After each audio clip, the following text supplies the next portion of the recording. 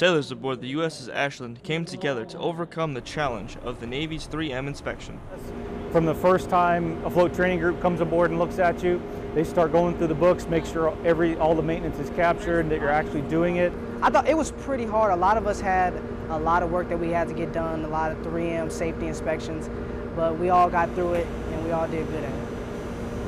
Now that the inspection is over and the ship made it through, the ship's leaders decided to reward their sailors and celebrate in a special way. I've had my head shaved different times throughout my career, and the fact that we did it this time for this reason, it just means a ton to me that the crew was able to come together, and in a week where we had 3 other assessments going on and getting ready to go into the yards, and they were able to perform at this level is just immeasurable to me. That's fantastic. His sailors certainly thought so. Shaving CMC's head, it's pretty funny. Got to give him a mohawk, and everybody had a really good time. It was a good reward for everybody, good laughs.